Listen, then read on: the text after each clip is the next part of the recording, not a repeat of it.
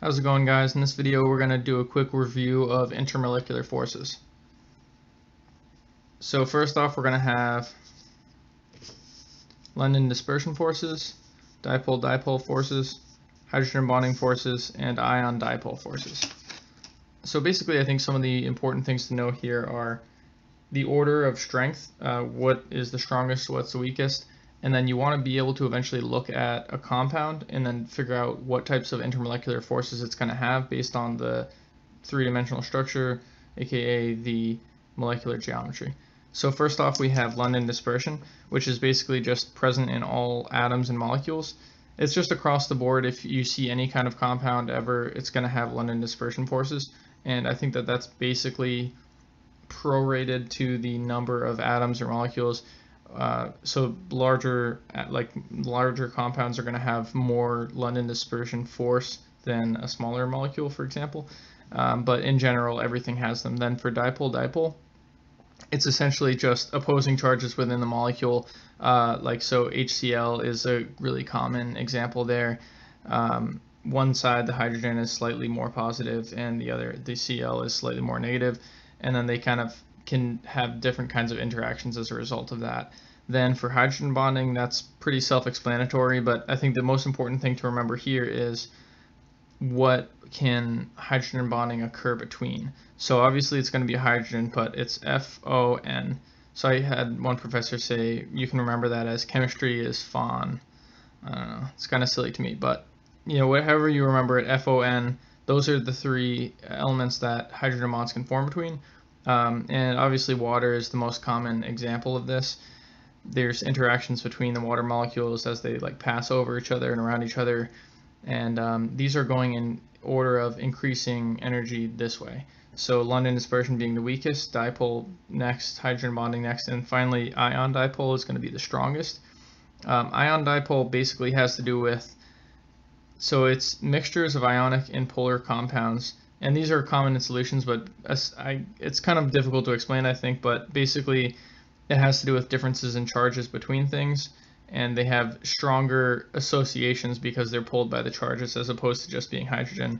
Or for instance, the dipole-dipole, where there's multiple within the same molecule, different types of charges. These are almost like a more extreme version of that. But yeah, it's kind of like a brief overview. I'm going to put this to the side, and then we're going to go through a whole bunch of problems that will be, I guess I'll put this to the side. We're going to go through a bunch of problems that are going to be kind of, might seem really easy, but I think they're just kind of good to know. So which intermolecular forces do these molecules have? So the first one, I2. So here we are, we just have I2. You can draw it out if you want to, it seems really obvious, but basically this is just going to be dispersion forces. Because knowing I2, it's two of the same element, it's not going to have a dipole, it's obviously not going to have hydrogen, and ion dipole is out of the question as well, because we're just looking at a single element here that's a diatomic. So now we have London dispersion because, like I said before, dispersion are in all molecules. Now we're going to have, let's see here.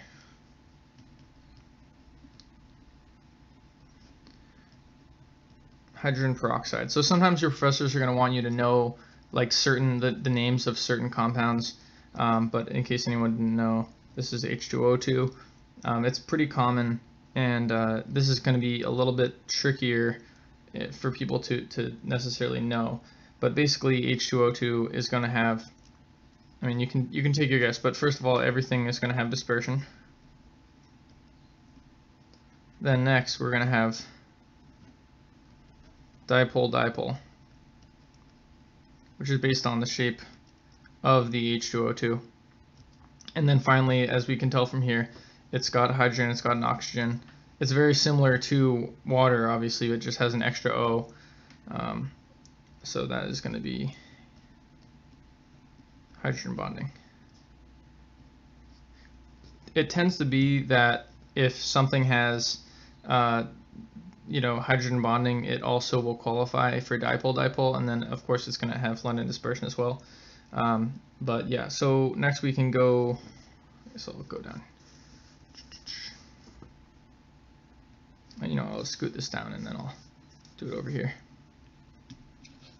So for 3, we're going to have, let's see here, CH3, O, CH3. So for this one, you can take your best guess, and then it's going to have dispersion forces, and it's going to have dipole-dipole. But this one does not have hydrogen bonding, even though you can look at the compound and tell that there's an O and there's an H.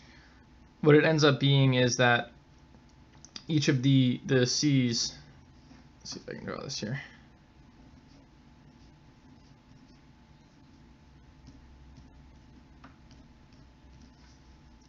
It's going to be kind of like one of these. So we have the O in the middle. The hydrogens are not bonded to the O, so there won't be hydrogen bonding. And then you've got the dipole-dipole. And so now we'll keep going down. Let's see here. 4, we're going to have C6H14. So that's a much larger molecule than some of the other ones that we've done so far. It's quite a large molar mass comparatively. However, it's going to be pretty straightforward. I mean, you can just draw it 1, 2, 3, 4, 5, 6, and then you can just count up all the hydrogens: 1, 2, 3, 4, 5, 6, 7, 8, 9, 10, 11, 12, 13, 14. Right there from this shape and everything, you can tell that this is just going to be dispersion, because nothing in that is, I mean, this is just an organic carbon chain. Nothing in there is creating a dipole situation, and there's obviously no chance for ion-dipole or hydrogen bonding. So that's pretty straightforward. I think sometimes it can throw people if we have, a very large molecule. You might assume that there's more different types of intermolecular forces, when in reality there's just a theoretical greater amount of dispersion forces than, for example, like a carbon chain that's, I don't know, C3, 6, 7, 8, H8.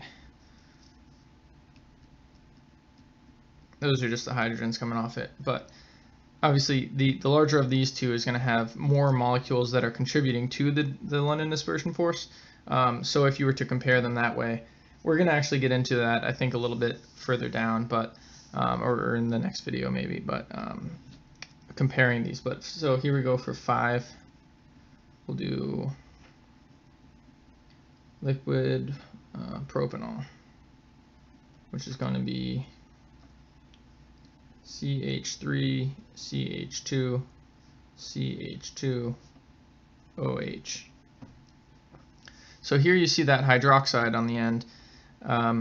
It looks like it's probably just a carbon chain, so like 1, 2, 1, 2, 3,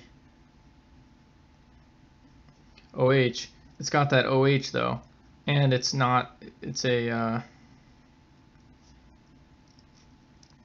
it doesn't look equal on both sides. It's asymmetrical, which isn't really the best way to determine if it's going to be dipole-dipole, but in this case it will be.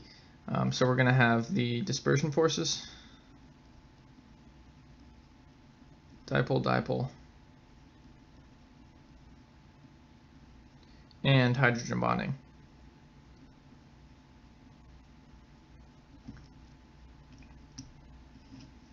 Okay, now we're going to work our way down to the bottom here.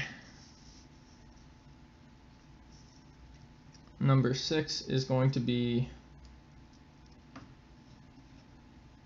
CO2, SO3, and CH4. So these ones are kind of oddballs. I'm lumping them together like this because I think they're really important to keep in mind. Because of their polarity, so this is just something that you'd have to kind of know whether or not, like, hopefully you're told this at some point, but all of these are considered nonpolar, and because they're nonpolar, just the way that their geometry is, it's going to make it that there is no dipole-dipole or hydrogen bonding, despite the fact that they might otherwise seem like they could have those things. So for instance, like H2O is going to have obviously hydrogen bonding, it's going to have the dipole theoretically, and then it's also going to have London dispersion. But just switching that for CO2, it's a pretty similar, I mean, it's got some of this, they both got oxygen, but it won't qualify for hydrogen bonding, and it won't qualify for anything other than dispersion. So these are kind of ones to watch out for. Obviously, you can negate that it has any kind of hydrogen bonding going on if it doesn't have FO or N with the hydrogen. And then dipole-dipole is a little bit easier to know if you're looking at the charge. You can kind of, see the molecule, see where they are on the periodic table. But like I said, it's always good to keep in mind every single molecule or every single atom is going to have the London dispersion forces. So the more of them there are, the greater that's going to be in total if you're comparing two very similar substances. So yeah, I think that pretty much concludes this video. Hopefully this helps someone. This is just kind of meant to be a brief overview, and we're going to get into a little bit more of the specifics in future videos. Hope this helps someone.